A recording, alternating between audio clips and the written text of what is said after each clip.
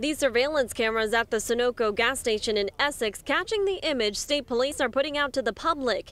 It's concerning to the people who come here daily. You feel very safe and you don't think about stuff like that, so it's definitely different. Police say this man and this car, a dark-colored Alfa Romeo Stelvio, are connected to a double stabbing happening right here at the gas station. It all started with an altercation, something Lyndon Dorsey doesn't normally see in his customers, who he knows on a first-name basis. Mostly I'm friends with customers.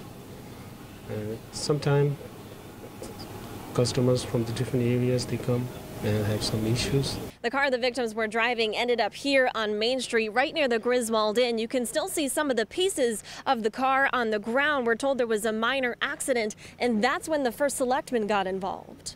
I routinely get text messages for all fire and ambulance events on my cell phone, and I got one that said a minor motor vehicle accident, and it was odd down here because I'm not usually going to see that. Norm Needleman got a few more notifications, so he responded to Main Street and saw the aftermath, including a few people at the inn who stepped up to help. They came out, there might have been 2 EMS people there that tried to administer some help. Both victims ended up getting medical treatment. Police are not releasing their conditions at this time. An incident that's not encouraging to neighbors, but they know it can happen anywhere. I feel that it's still safe. Makes me want to put something in my pocket. Bad things happen to good people. Yeah, I know. That's the way of the world. Scary. In Essex, Julia LeBlanc, Fox 61 News.